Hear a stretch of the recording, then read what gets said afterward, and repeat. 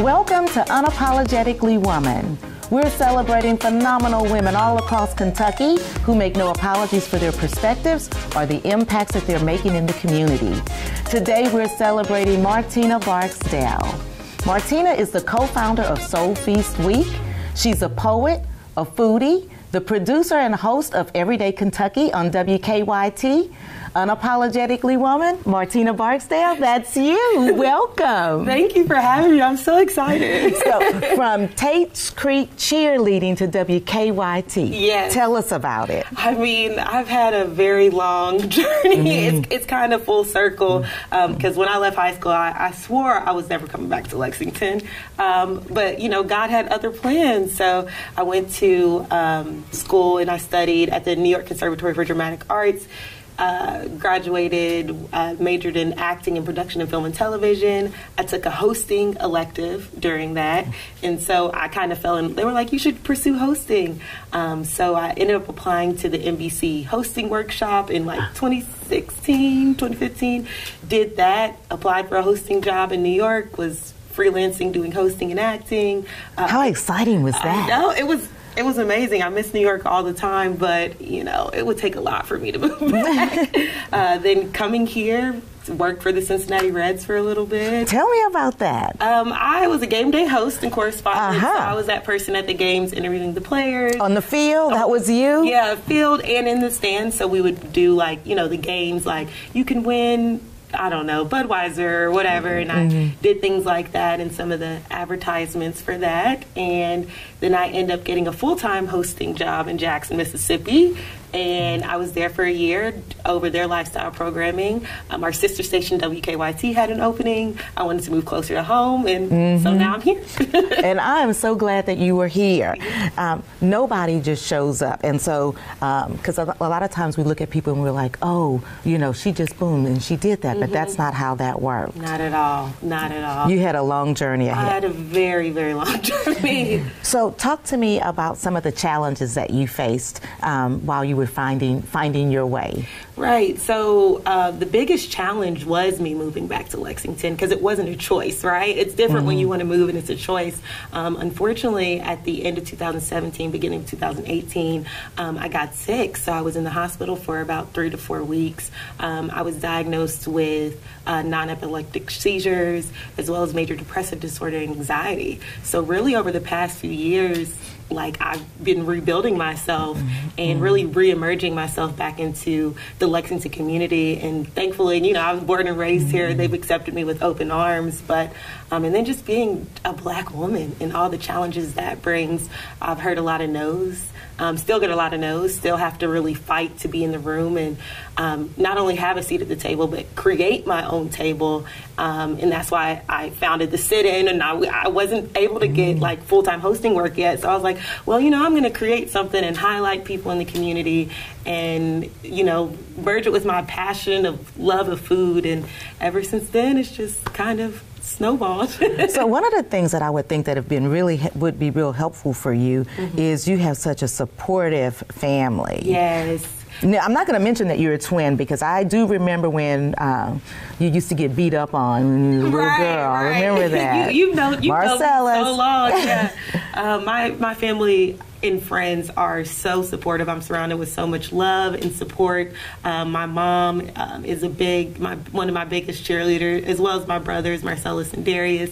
And then I just have I really try to pour into my relationships because I think it's important to be there for others as well as others be there for me. So without, like I said, people in the community, especially women in the community, it's great to see that Lexington is very supportive of each other.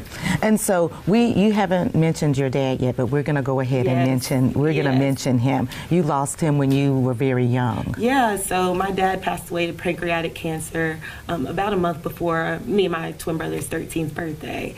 And like, as you know, and anybody that knows Val Barksdale, he was just phenomenal. And so some of the lessons that he taught me when I was younger, like, they still ring true today, and he was a big motivator. You wouldn't even know he was sick. When he was sick, he was always smiling, welcoming to people, really pouring into others. It helped fill him up, and that's something that I really try to take in my everyday life. Do you hear him in your ear sometimes? Go. Yeah. Because he was not a quitter. Oh, not at all. He was not a quitter. Sometimes I'm like praying like, okay, God. And then like sometimes I hear my dad like, Tina, come on, you got this. Martina Nicole, you can do this. Not Nicole. You know, not... when they say the first and middle name, you know, no parents mean business. But yeah, I know he's with me in a lot of what I do. And sometimes it's like I do need to take, I'm glad you asked me that question, because sometimes I do need to take a step back and think about his impact and everything like that. Because, you know, grieving is, it never stops, right? It's ongoing. So it's like, some years are better than others, some days are better than others. And so, you know, he's made me who I am today, even though he's not physically here. I know I feel his spirit. He got you going. I can tell you that, because I know him, and I know that he was a motivator, and he was going to push you to be the very best that you could be. Right. Sometimes push me far past my limits, but I know he knew I could do more and achieve more, and I try to take that with me. And you're doing that. Tell me about your work with Soul Feast Week.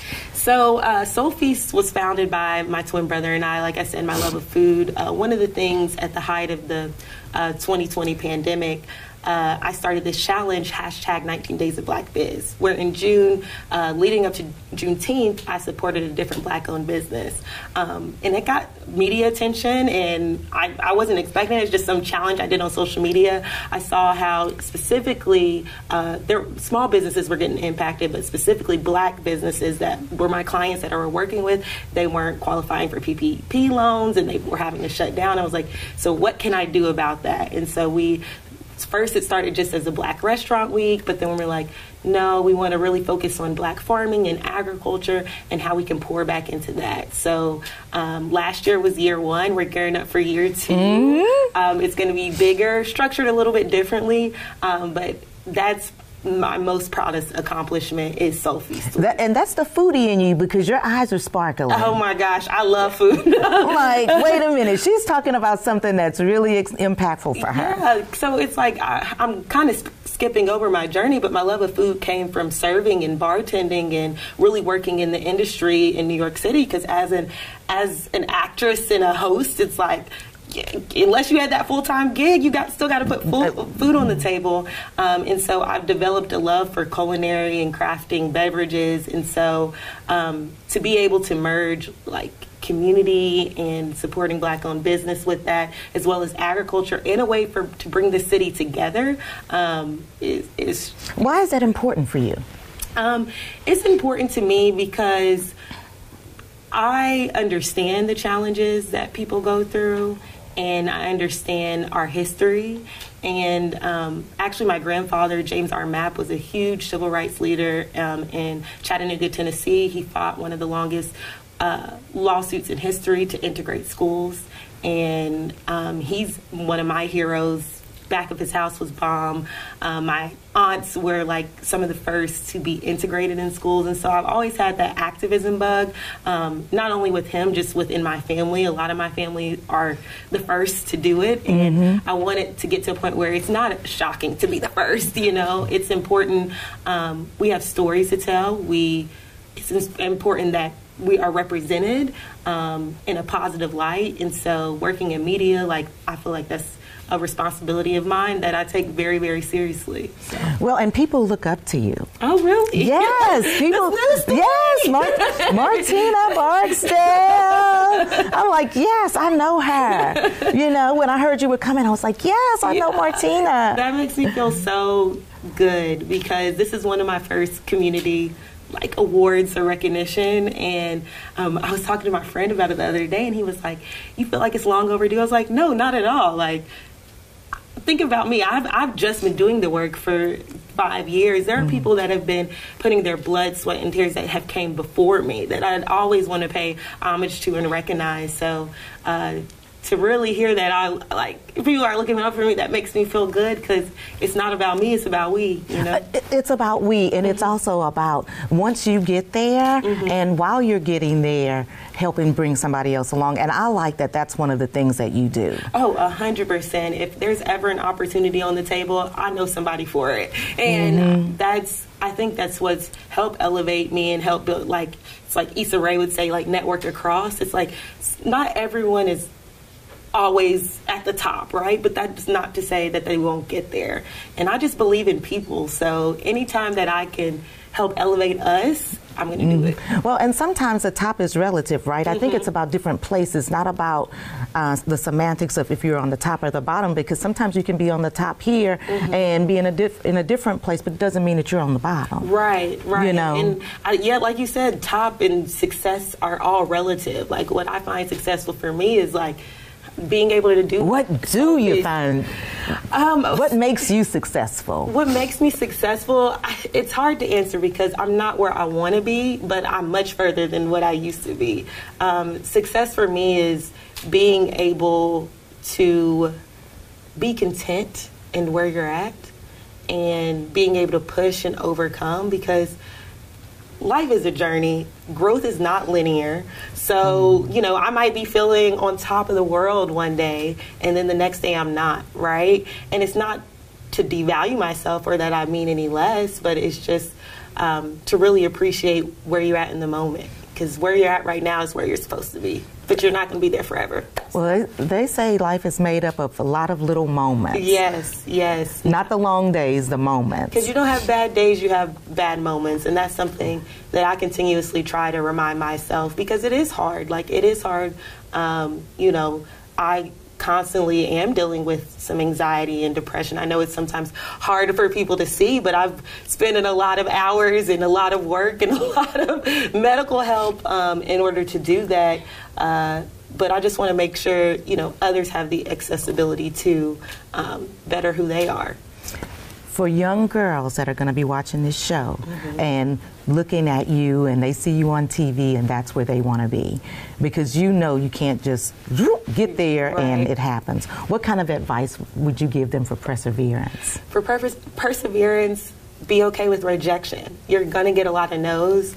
Yeah, sometimes it might get you down, but you just got to keep pushing the pavement. Even when you feel like even when you're having 20 views or 2 likes or you feel like people aren't listening to you, stay strong in what you believe. Keep focused, because you have the vision, no one else. And sometimes it takes a while for people to get on board, but they'll eventually get on board. It was so exciting to have you here today. I'm so glad. Hopefully I didn't talk too much, but you were asking me such great questions. I was like, well, I was pretending to be you. I appreciate sitting over here being a little usually inferior. On the other side, so it's just it felt good to be, interviewed. So I appreciate you having me. Thank you so much. You heard it from Martina Barksdale. Be willing to accept no, but don't let that stop you. Keep pushing forward and keep moving forward with your vision.